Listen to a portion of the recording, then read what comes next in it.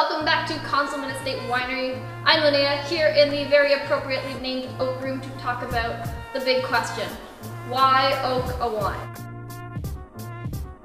Today we're going to be looking at two Chardonnays, one oaked, one unoaked.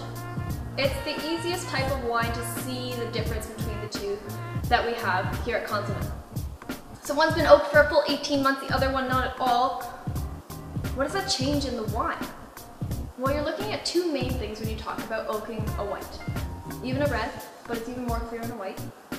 You're changing the fruit character as well as some of the acids in the wine.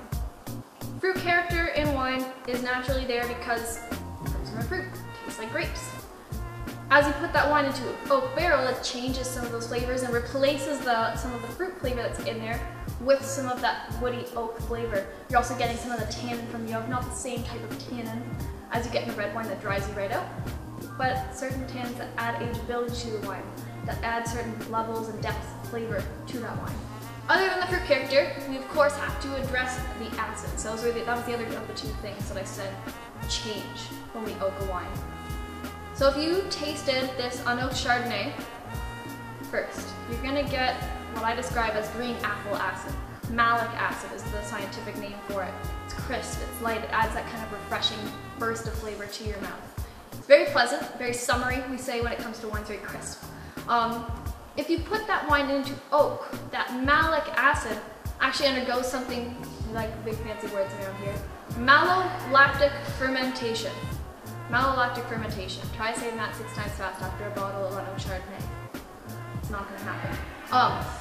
But basically what's happening is you're converting those acids, the malic acids, into lactic acids through that process. And lactic acid is, of course, what you have with lactose, milk acid. So that's what gives you that buttery, creamy flavor and texture in an oaked Chardonnay.